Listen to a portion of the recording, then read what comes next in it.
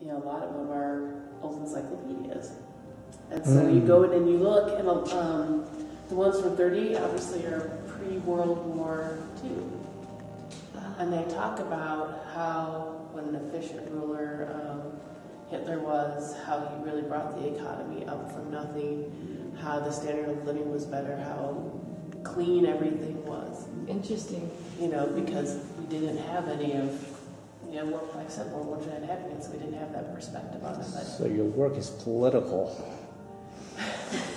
Too, huh? It could be whatever anyone wants it to be. I mean, no, but the title says me, myself. Okay, maybe that's the disclaimer. But it's by you, so. Right, but I mean, it's about everybody, and I mean the fact that history is always changing. So are you saying that that you specifically as a person is about everybody? Well, we all are about everybody. I mean, I believe it. If we just isolate ourselves and just say, you know, I am me and there's no one else like me, I mean, but to a certain extent, yes, but to the other extent, no. I mean, you have to have that compassion for other people. But this is about the iGeneration. It's about the iPod. This is about the iTunes. It's about me. It's about. But I'm not from that generation. Well, I would like to see a shift. I think there is a little bit of a shift, especially with the suffering economy, where people are starting to have to rely on each other for sure a lot more. I mean, I really think, you know, like with the community gardens and things like that, you know, co-ops in general. I mean, people have to realize is that, you know, corporation governments, they're just here for your money. They don't really care if you're healthy, if you're happy, you know. If you're a productive member of society, that means that you're paying your taxes and you're following their laws. And they're going to make a lot more money off of you if you're all divided up into small households. Oh, for sure. And because you can't just borrow your neighbor's lawnmower because you don't feel comfortable doing that anymore. Right, and it's this whole thing of fear. You've got to be afraid of everybody. And, you know, I'd have to say that was part of the reason for my show. It's like, look, I want you to feel comfortable. I want you to come in. You know, that's why I have the little kind of comment box thing, but it's you know, they get something in return, so it's kind of like, you know, I'm going to give you a little cookie if you do this.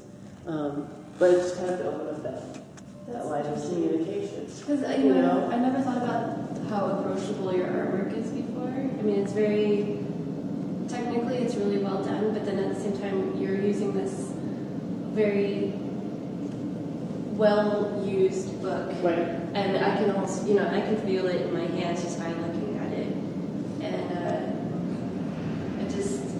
And so that's really interesting. I didn't think about that before. Right. And so it's like, you know, I want people to have this connection, that range of emotions. I love what you wrote here about your piece, Art, Living Inside Art. It says art. Which piece is this? This is number 8. Can we go to that? Right here. Okay. It says, art doesn't have to be something that an artist has created. Art is in nature, which we all live in. Art is problem solving, which each of us do. Accept the beauty of everyday things. Challenge yourself to view the world differently. Live within the art of the world. And I think that's such a non-pretentious approach to art. And I think that's good, you know. Kind of back to the sincerity thing. And I totally, you know, and that's, I remember reading for a while on Craigslist, you know, art isn't for the common man, and this whole dialogue that's going back and forth. I'm like, how could art not be for the common man? Yeah. I mean, if you're thinking only people with wealth can appreciate art, then you're living in a delusion. Just the very idea of taking something art, which should be accessible to everyone, and an experience that everyone can partake in, and making it elitist. And like, you can only be an artist if you know how to speak a certain way, use a certain set of vocabulary.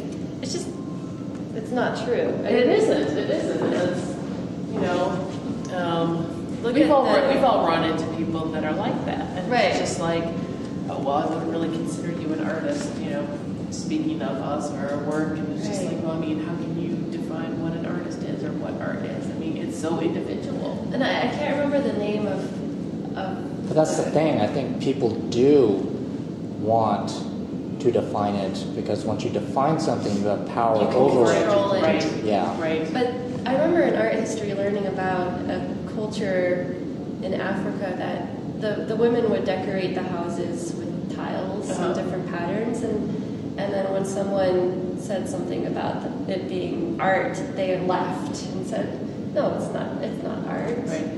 And I think there's some other culture in Africa that doesn't even have a word for art because it's always Integrated? it's always a functional object. Right.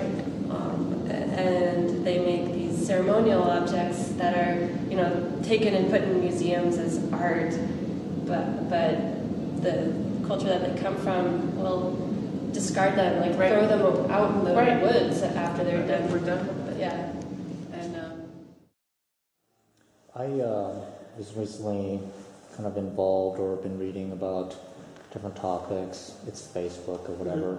But there was kind of this, talking about artist statements and since the sincerity of it juxtaposed towards, and I don't know what to label it, but there seems to be a general trend with artist statements that are juxtaposed to what I feel that, like, say your artist statements is very sincere, and also acts it acts in terms of self-promotion, of course, but it's sincere.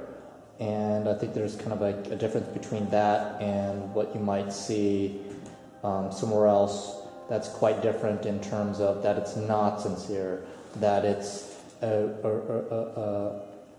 essay-long type of artist statement that is seeking to sell the artwork in terms of, yes, it's valid, yes, this is why you should, It's academically valid, it's, you have to have really an advanced degree to here. understand this. And this is, yes, another reason why you should be paying attention to this work, because I did this type of research within my process, and that this is why this work is important, and this is why you should pay attention, and this is why you should ultimately, as a collector, buy this work.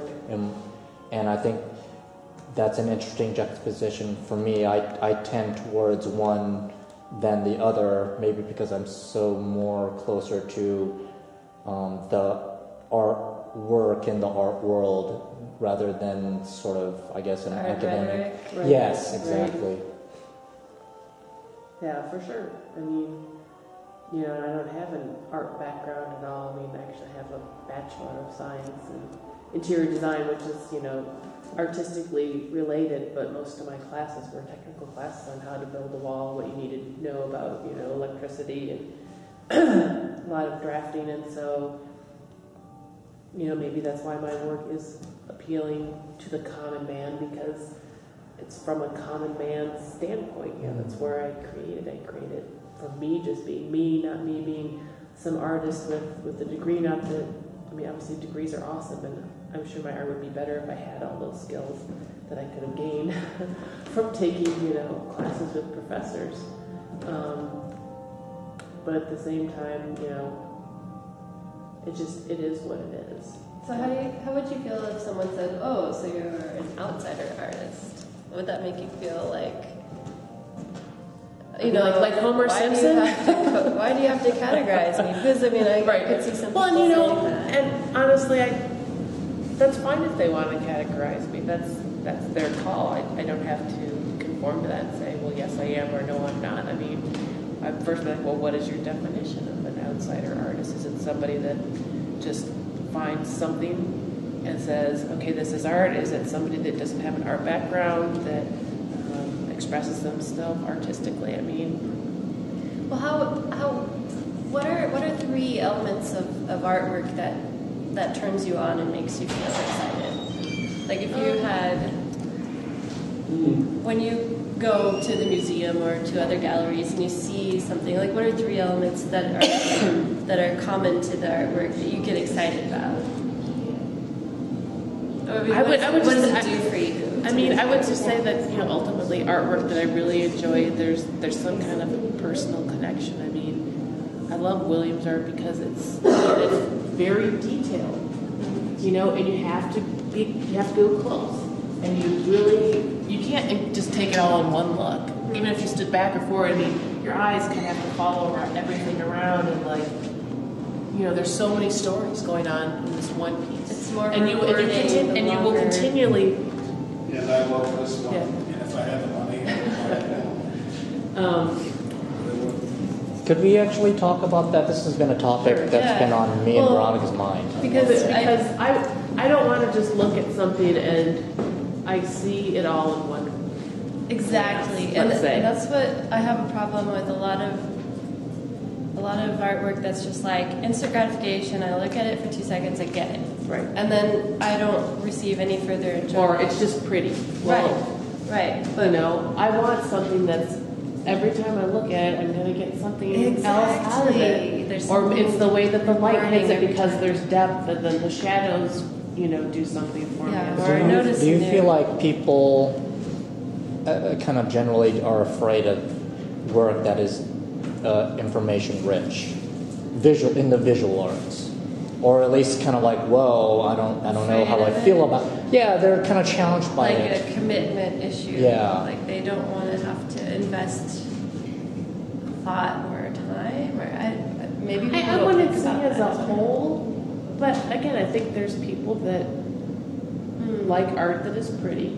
There's people that like art that is challenging. Then there's definitely certainly you know, a lot that would view. There's people that don't think art is important, you know, and so obviously you're not going to satisfy everybody, and that's not the goal. The goal is to whatever it is that you want to express, that you express it, and hopes that somebody will connect to it, and at least it's not that they connect to it and they buy it, it's they connect to it and they can, you know, tell you a little story about, you know, why this means something to them, or, you know, how they relate to it. And then it gets that dialogue going, which again, I think it's against that human interaction that we lack so much. And I think that's, it's just important, you know, you have that human contact. It's not just via a text or an email or Facebook. That art really, most art, you have to physically come in to really experience it. Mm-hmm. I mean, that is the nice thing about the co-op, is that the artist is here, and so you can engage them if you are inclined to, you know, and that's part of the reason I have a little comment thing, is that if you are uncertain and you don't really feel comfortable approaching me, then you can just leave me a little note. I'll still get that information. It's a wonderful idea.